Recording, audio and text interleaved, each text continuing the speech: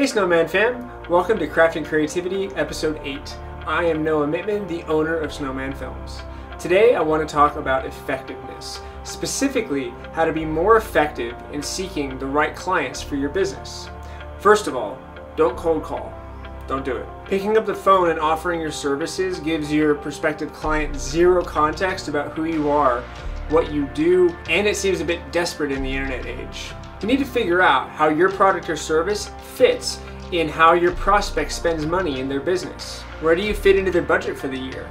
Will you add value and ROI to the money they spend? The way you do this is you do your homework. So for example, video marketing. Look at what that entrepreneur or company is already putting out for their marketing efforts. If you see that they already have high quality videos released and are releasing them consistently, they may not be in need of your video services. If you don't see any videos, then it is safer to move forward. After you see that they need what you offer, see if they align with your values. Is the language in their posts on their Facebook page or website stuff that aligns with you?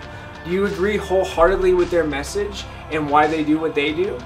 If you are super energized and are in agreement with what they are doing with their message, it is likely that you will enjoy working with them.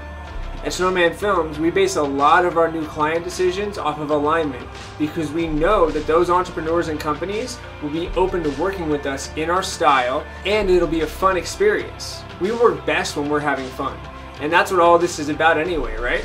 Once you see alignment and see that they need what you have, make sure you have a body of work or a reel that you are proud of.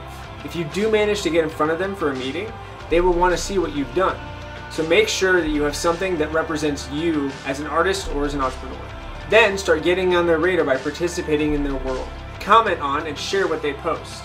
Let them know you exist and care about what they are doing in the world. Then once they have context on who you are, you need to get FaceTime with them. Direct message or email them telling them who you are and that you're interested in working with them. And be persistent if you don't hear back right away. Don't be creepy about it, but it may take a couple messages or emails for them to actually see it and respond. Persistence wins time and time again. Good luck, and let me know if these ideas are effective for you. Thanks for watching. If you enjoyed the video, please like, share, and subscribe. Do all the things. And please tell me your story in the comments. Your comments are my oxygen.